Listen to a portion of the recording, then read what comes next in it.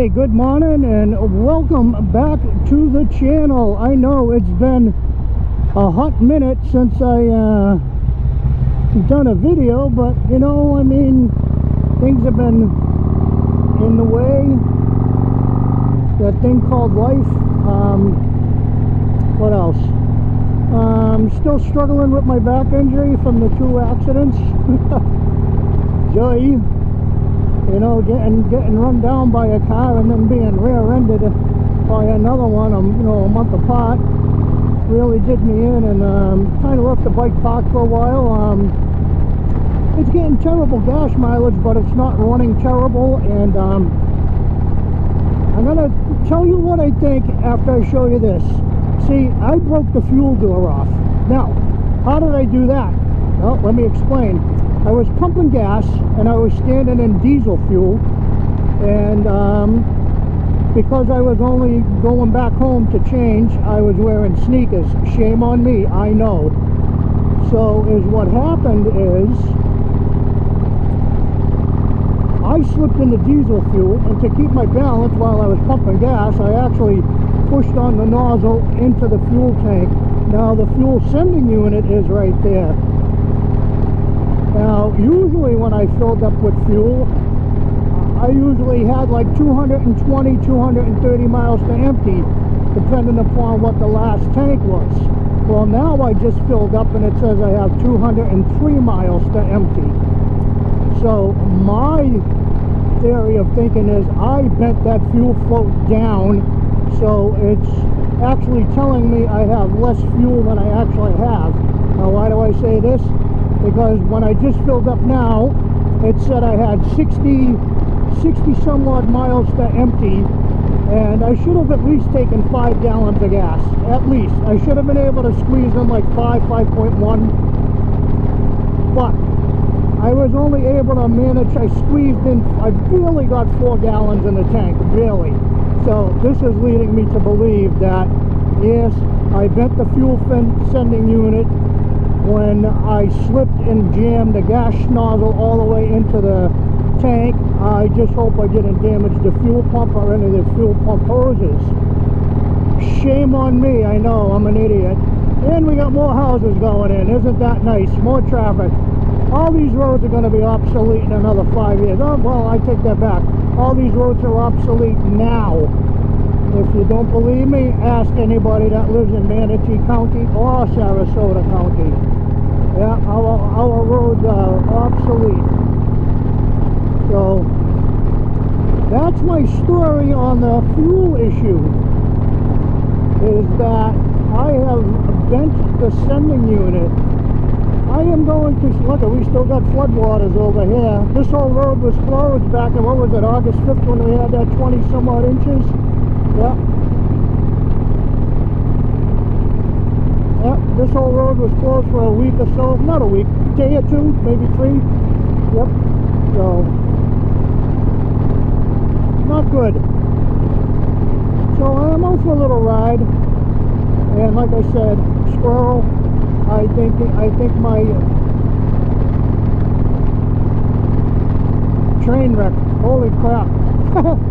I think my fuel mileage issues is actually a fuel sending issue, which means it's telling me I have less miles per gallon than I actually do.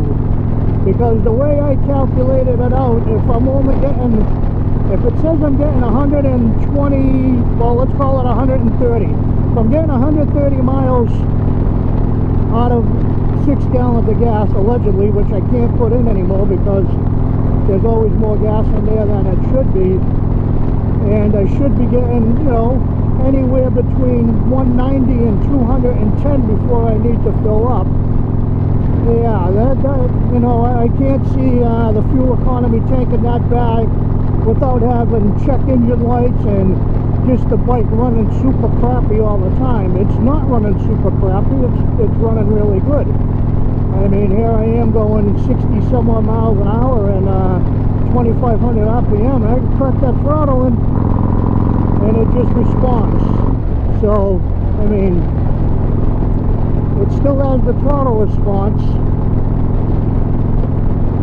So I think I damaged the fuel sending unit and or the pump.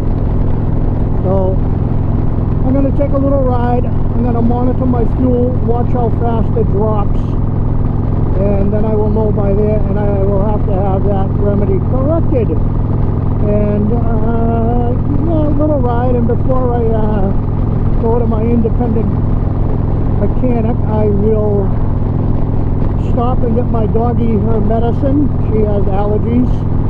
Most dogs in Florida do. Most dogs in Florida have bad allergies. If I don't give her Apoquil twice a day, she will lick her feet until they're bloody stumps, which is not good. So, yeah, that's it for now. I know, short little video, but maybe I'll tune back in, and if I see anything else worthwhile. So, that's that. Oh, do any of you play the Mega Millions or whatever it is? Yeah. I saw when I went into the store to get my receipt for the gas that it was $600 and something million. So maybe one of you guys will hit and buy me a new motorcycle. That would be nice, because I do want to go to Sturgis next year, and I'm gonna have to start saving my pennies now in order to go to Sturgis next year. Maybe I'll start a GoFundMe. GoFundMe to Sturgis. That's the one big event I've never been. I've been to Daytona, I've been to Myrtle Beach, I've been to Laconia, I've been to Americade up in New York. What is that, Lake George up there? Yeah, been there. Nice. I think of all the places I've been, I think Americade was the best, even though it rained all week, but the riding was awesome. We went out every day and rode. Didn't matter, rain, whatever. I came back home with pneumonia. I took 6 more weeks off from work. I don't think they were too happy about that, but hey, it is what it is, you know. You never want to take, how's that go? You never want to call in sick, or you never want to call in for a vacation day when you can call in sick. I don't know. One of my old work,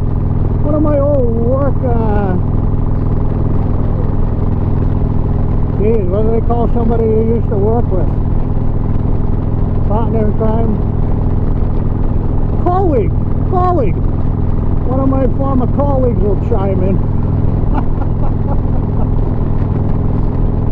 Yeah, that's kind of funny. Not really. There it is. It's kind of funny. Yeah, so what we're going to do is we're going to go out here, and we're going to take this Route 62 out, and we're going to go all the way out as far as the Duet Road, and then when we go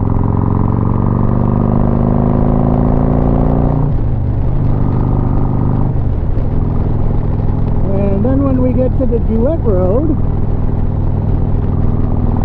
we'll go down the Duet Road, and we'll take 64 back to 675, and 675 I'll be able to get my doggy's medicine, and then I'm going to cut through the back of a subdivision, and I'm going to go up, I don't know, Buffalo Creek Road, and then I'll make my way over to my Indy guy, and that should take me a little 90 minutes or so. Oh yeah, that's it for now.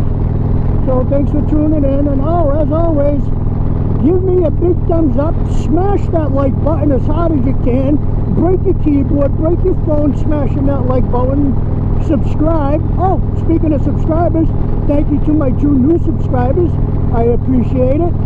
And yeah, as always, stick around. I may tune back in, I may not, but in the interim, peace and God bless.